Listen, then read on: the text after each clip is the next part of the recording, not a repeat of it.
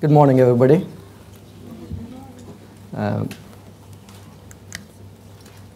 According to NHS improvement, 200,000 patients develop new pressure ulcer in the last year. They developed pressure ulcer in the last year. And NHS spends a whopping £1.4 million per day to treat these patients in this country. That is about £500 million in a year. I work in a spinal injuries unit, a specialized center, and we cover a population of 10 million, West Midlands, part of North Wales, Mid Wales, and part of Cheshire as well. And the spinal cord injury patients, more than 60% of them develop a pressure ulcer at some point in their life. And the risk is higher if the level of the injury or the spinal cord injury is higher. They come in all sorts of shapes and sizes. It could just be an erythematous area, superficial skin loss, or a sinus, or very complicated wounds. And you all know the importance of MDT approach and holistic care of these patients, spinal cord injury, as well as the pressure ulcer management. And it's more important when see cases like this. This patient spent about a year in the hospital. The number of cases is on the rise, but the resources are limited. The number of beds hasn't increased in the last 10 years, especially in the spinal cord injuries world. And there's a pressure to manage these patients in the community. I don't need to tell you the number of dressings that are available that can be applied to these wounds, including negative pressure wound therapy. So you need expert knowledge in the wound management. Not only that, the primary diagnosis as well. More important is knowing what complications that can develop in these patients with pressure ulcers and how to avoid them. First thing is try to help them, but do no harm.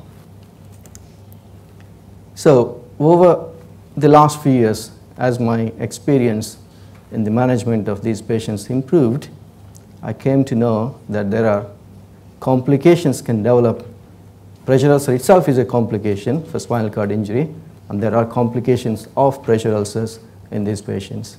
And identifying them and treating them as early as possible will improve the patient quality of life as well as save a lot of money for NHS.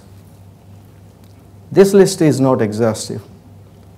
I categorized some of the problems that can happen with pressure ulcers, and with a hope that we can identify these conditions as early as possible and institute treatment sooner. Coming to assessment difficulties, I got case examples to illustrate the points. This is a gentleman, 73-year-old, a tetraplegic patient, complete tetraplegia. He was mobilizing in a wheelchair and had a problem with the cushion of the wheelchair. It bottomed out and he spent a few hours there. And that's what he's developed in the ischial region. You can see erythema, and in the center of the wound, in the center of the area, you can see what it looks like, a fresh bruising. Okay? We looked at it and immediately put him on bed rest. Within 2 days, the skin condition improved, apparently. But when I palpated the area, I felt like massive lumps underneath the skin. So if the patient has been mobilized straight away after looking at the skin, this deep tissue injury would have got worse. We did a lot of investigations, and the MRI scan, you can see at the bottom, I don't know whether you can see it here, you can see the amount of deep tissue injury extending all the way into the subcutaneous fatty tissue as well as into the muscles as well. It took him more than 3 weeks for that to resolve and to be mobilized again in a wheelchair. So Inspection is only a part of the assessment. The palpation, the checking the consistency of the tissues, and also the investigations play a major role as well. This is another patient, a complete paraplegic. What you can see at the top for one is an ischial pressure ulcer with a lot of sloughy tissue there. The bottom one is a sacral ulcer. But this gentleman, when he developed this spinal cord injury, it was because of a polytrauma, motorbike accident. He had fractures of the pelvis, fractures of the femur, and we looked at and had an amputation as well on the right side below knee.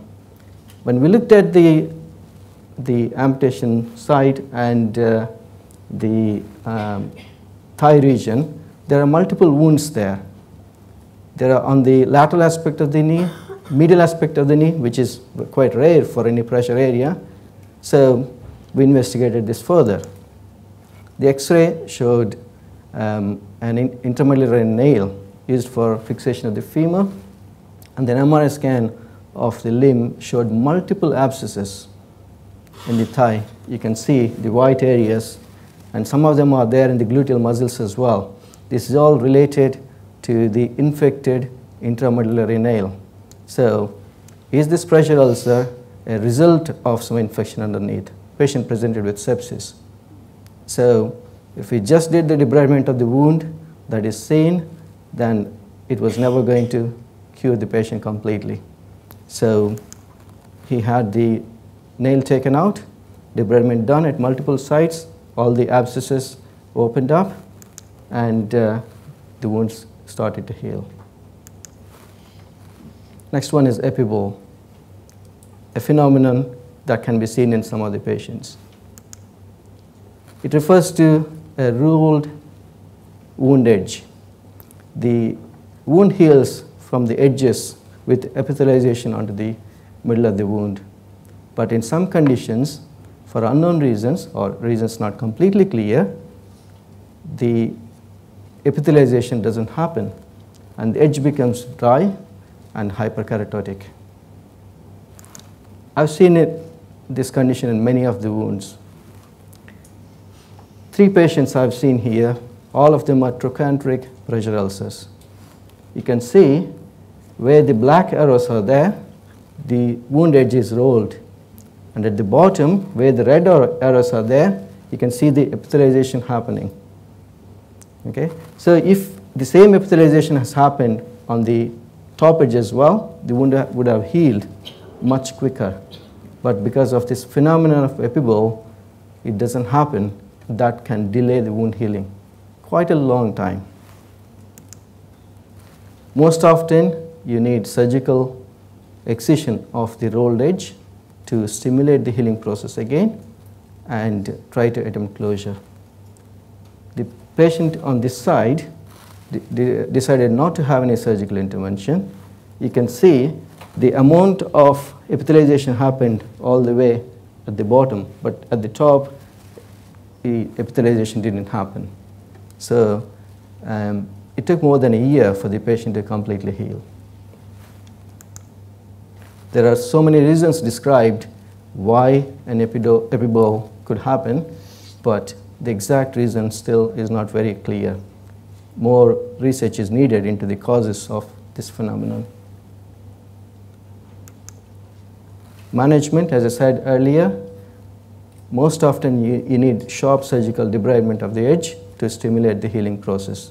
But in patients where it is not possible, or if the patient doesn't want any surgical intervention, there are some case reports of using polymeric membrane dressings, and also other case reports using hyperbaric oxygen and electrical stimulation to stimulate the healing process again. But in my experience, surgical intervention is needed to make the healing process much quicker. There are certain preventive aspects that have been described. Main important one is pressure relief and also packing the wound to eliminate any dead space. Osteomyelitis, very common in the pressure ulcers because most of the pressure ulcers are related to bony prominences. This patient, who is in his 40s, he is a C4 level complete tetraplegic, came with two wounds. One is an ischial wound, which has necrotic tissue, and another innocent looking superficial wound on the left elbow. He presented with sepsis to one of the local acute hospitals, and everybody thought that the ischial wound, which looks much necrotic, is the culprit. But when we did the X-ray, the middle one, whole of the bone underneath is destroyed with infection, and patient had a pathological fracture which is extending into the elbow joint. Looking back at the X-rays taken a month prior to that with the GP surgery, showed a tiny spot of osteopenia in that area. Elbow and the olecranon process, the bone is a subcutaneous bone. There's no tissue there. So the moment the tissue damage goes into the periosteum, the bone gets affected. So he had to have a debridement, taken off all the pieces of bone, infected bone, need to have an external fixator for a period of 3 months to salvage the joint. And in the end, we managed to salvage the joint. He had preserved good range of movements in the elbow joint, but you can see most of the bone of the olecranon process is missing. Next one, my dreaded topic, and in a way I've seen some cases of that, is retained dressing materials. This is a gentleman who presented with a small sinus in the ischial area, more than 6 months duration. And you can see from the measuring scale there, that's hardly anything, it's just about a centimeter size, but a lot of copious discharge coming through that one. And had an MRI scan which showed that the wound is actually extending quite deep up to the bone and is actually extending medial to the bone as well into the deeper tissues. And the picture on this side at the top shows when we examined with the probe, it was actually extending up to 7 to 8 centimeters depth. When I took him to theater to debride the wound, this is what I found in the center of the wound, in the depths. Okay. With that dressing material in the depths of the wound, it would never heal. The wound would never heal. Another case example. Another innocent looking ischial sinus. The patient developed another lump in the trochanteric area. If you can see the small one at the sinus at the bottom and another red area at the top. We thought that is another deep tissue injury, and patient is on bed rest anyway, it would heal. We did the debridement for the ischial sinus, but that area keeps on coming up, improving, getting worse again, improving intermittently. Investigations were done, and nothing significant was picked up. That was in June. By October, obviously after the first one, he developed the other swelling, and when we looked at it, the radiologists were not sure. On the MRI scan, they mentioned it as an inflammatory mass, and then we did a CT scan. They said it could be abscess because there are some gas shadows. He had all the investigations. An ultrasound scan showed very vascular tissue and what looked like unnatural things in the wound there. So I took him to theater to explore the wound. The moment I gave the incision, that's what I found, a dressing material. If you look back into the MRI scan, actually you can see this is the ischial wound, and you can see the tracking through which the dressing material has migrated. So not only retained dressing materials cause delayed wound healing, they can actually, any foreign body, anywhere in the body can migrate. And as soon as the material was taken out, that has healed completely. He didn't even need further surgery for the ischial sinus. The moment we took the foreign body, it was healed on its own. It's not something unheard of with especially the negative pressure wound therapy, the vac dressings. Foam material has been found in the wounds. There are at least 2 reported series, one with 2 cases and the other one with 11 cases of foam material left in the wounds. So it's very, very important to check whatever is being put in, whatever is being taken out at each dressing change. So awareness among the health professionals about retained dressing materials, because these are not easily identified on the radiological investigations. Not many of the dressing materials that we use have got radio opaque markers. So once they disappear into the wounds, only at the surgery they will be found out. It's very difficult to pick them on the radiological investigations. So you need to have a high index of suspicion. Ask one of my colleagues, senior colleagues. He has got a collection of these. When I went to his office, he showed me different bottles with all the retained dressing materials taken. I said, how do you suspect? You say high index of suspicion. How would you get high index of suspicion? His words are, I can tell with the amount of discharge that is coming through. Apparently, there will be more copious amount of discharge coming through, but it's very subjective finding. So in summary, immediate pressure relief is important for managing pressure ulcers. If you take up one thing, pressure relief. One of the famous people in spinal injuries world, Sir Gutman, said, you can put anything on the pressure ulcer, but not the patient. Okay? So pressure relief is important. And we went through assessment difficulties. Beware of the complications that can happen, especially osteomyelitis. And also keep an eye out for any factor that can delay the wound healing. Patients already spend months and months in beds. We don't want to add to that. And imagine how much money you can save if you can save 1 day of the patient treatment period.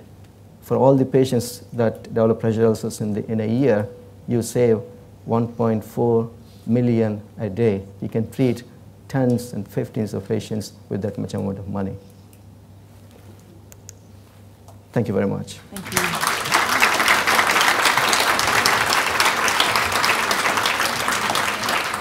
Are there any quick questions at all? No? Oh, one. How many patients do you MRI? Is it just when there's no obvious reason for... Oh, sorry. How many patients do you MRI? All patients. All of them? Yes. Right. The reason is what it appears on the outside is not the total extent of the wound. It's a tip of the iceberg phenomenon. We need to know exactly what is the extent of the wound. We need to know whether there's any osteomyelitis features of the underlying bone and any important structures close by. There are very important red structures I call nerves and blood vessels. I don't care about veins, but if there's an artery, I'll be very careful. And nerves. So you need to know the anatomy before you put your knife on the patient. See to what extent you need to debride the wound. And any structure is important. So we do an MRI scan for all our patients with pressure ulcers. There's no time now for more questions, but it does raise a lot of questions because in the community we come across these innocent wounds all the time, and they don't have access to MRI. It's very hard, or they can't literally get to them because they're so frail. So it just raises lots of questions, but it's improved my practice already. So thank you very much. Thank you.